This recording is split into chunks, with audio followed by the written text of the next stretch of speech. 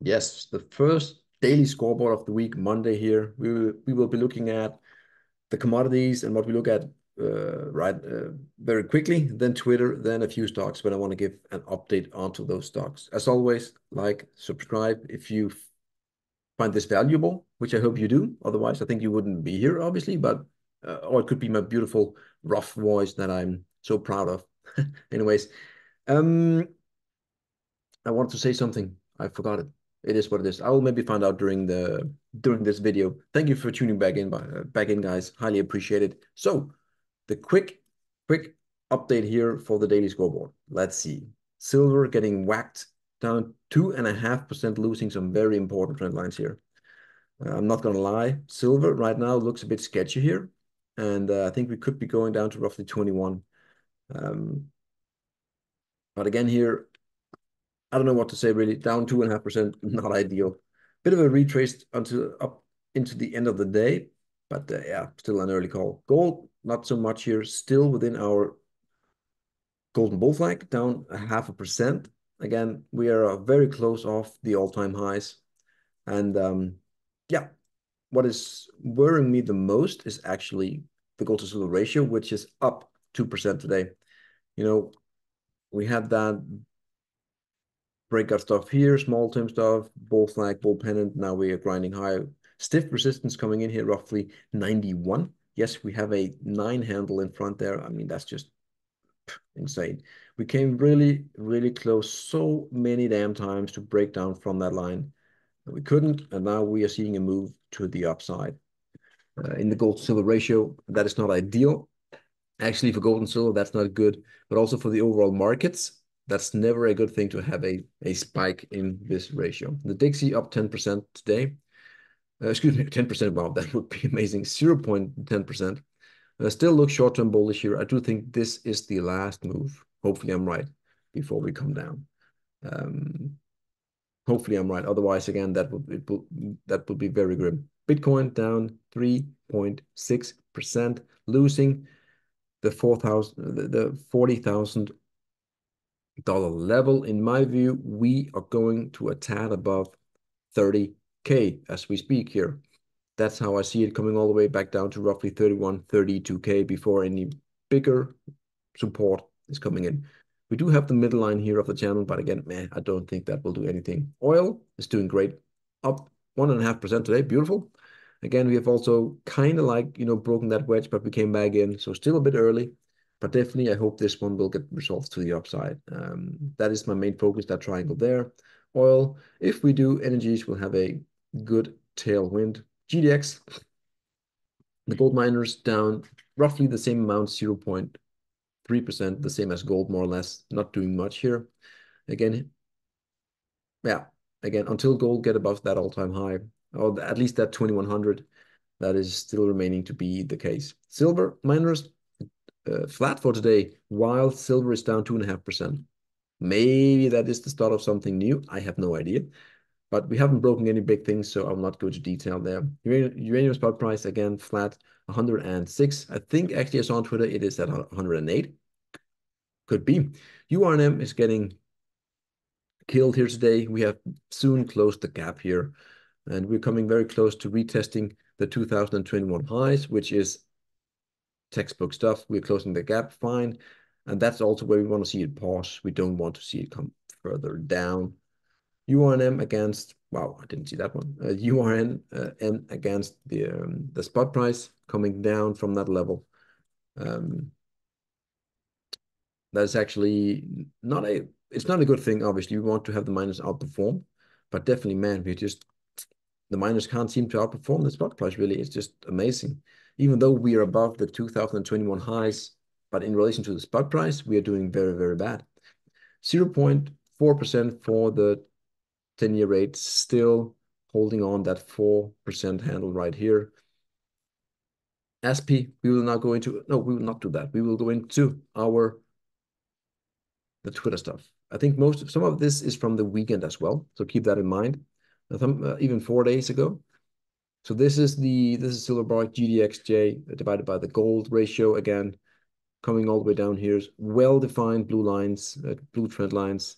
Also, the horizontal here is very, very beautiful, well defined. Again, we're still in a downtrend, but damn, I mean, at some point in time, it has to go up, right? It has to. Blake here again. NVIDIA monthly chart makes me laugh every time.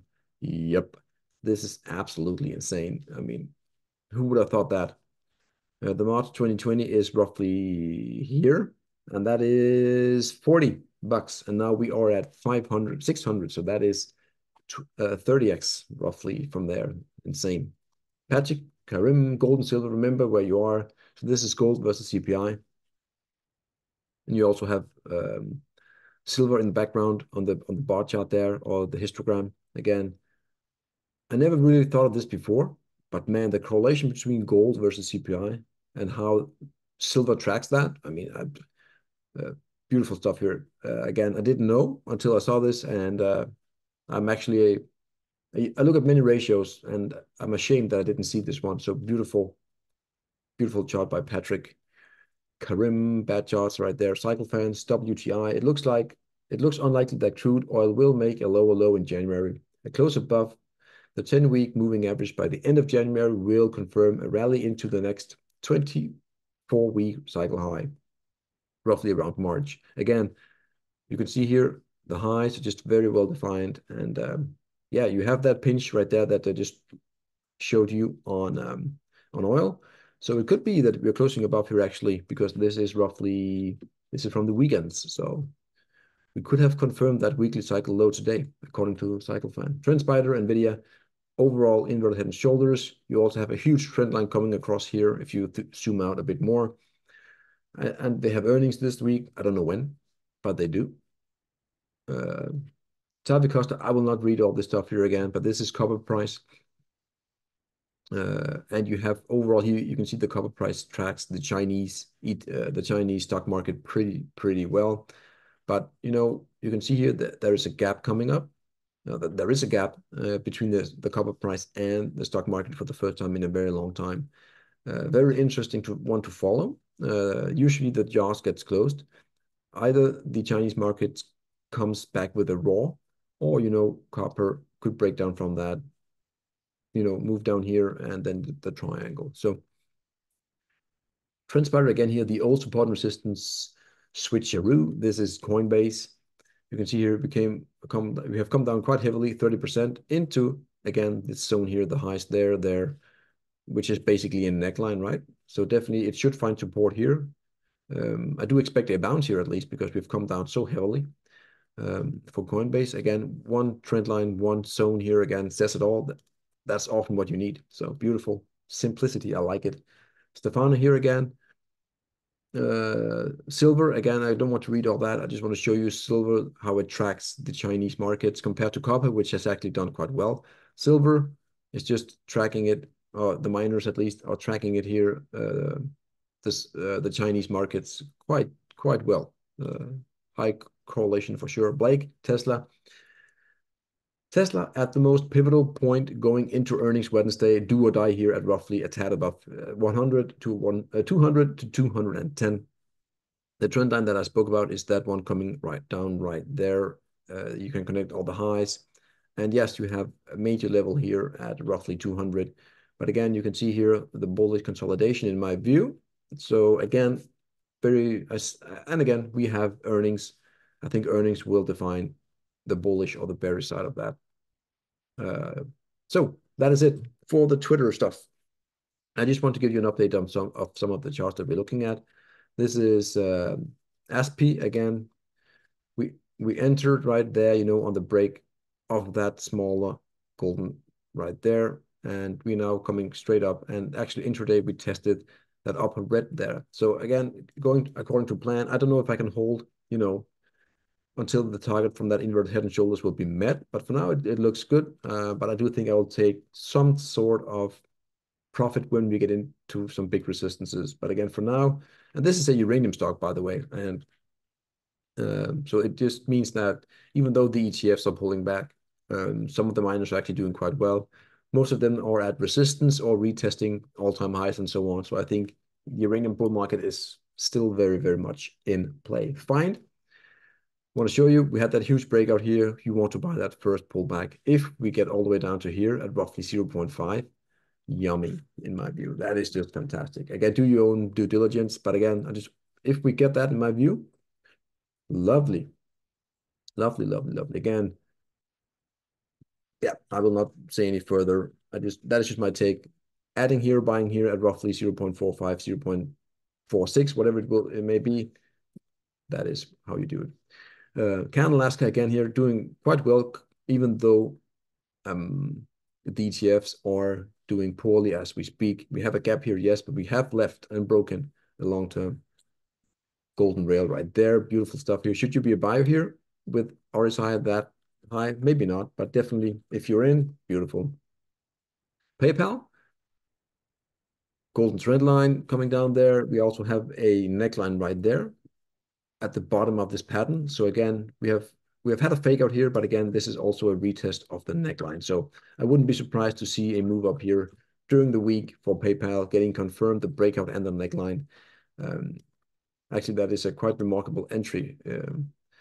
Last but not least, SGD, Snowline Gold, getting a bit of a pullback here at that triangle high right there. But again, if you look at it on the 1 hourly, in my view, this is a very controlled bull flag in the making, or bullish. You can see it right there in my view. Snowline Gold wants to basically move higher until proven otherwise. As I always say, this is a beautiful bullish uptrend. The last hurdle, but the all-time high, actually, the last hurdle before I think we can go and visit that upper green parallel channel. Not tomorrow, not next week, but in the end, I think that's what we could do. Good. That is all I have for you. And I can't remember what I was going to say. So maybe I'll find out when I go to sleep. Who knows? Guys, thank you very much for tuning back in. I highly appreciate the comments that you give me. Some are good, some are bad. You cannot please everyone. Some disagree, some agree. But overall, I think I really enjoy the community that I have here on both on Twitter, but also on YouTube. So yeah, without any further ado, I will not take up much more of your time. And sorry for this rough voice today. It has been a bit sore. It is what it is. Guys, stay safe. Bye.